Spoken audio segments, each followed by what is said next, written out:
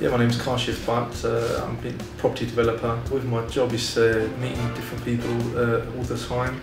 No single day is ever the same, which is absolutely brilliant. My main passion is boxing and kickboxing. Training, there's a couple of guys that I train with that fight regularly on the circuit. I tend to train in the mornings between 4 to 5 times a week. I've been doing that since I was about 7, 8 years old. I just have one sister, my mother and father, mashallah, and I'm married with 4 lovely children. They're a bit crazy, but they keep me active also. I would say I'm quite energetic. I have a passion for life, and I love challenges. I absolutely love challenges.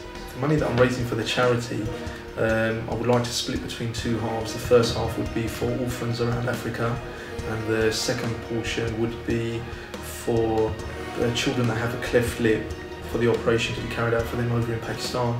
I think that there's never enough that we can do. There's always room for more.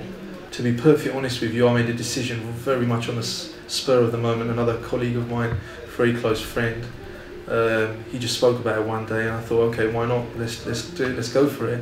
And from there, I haven't even realised things have been happening so quickly that I've had my injections, had everything else done, bought my equipment, and ready to go.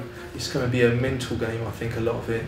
I think there'll be people that are of different capabilities, i.e. of fitness and mental strength.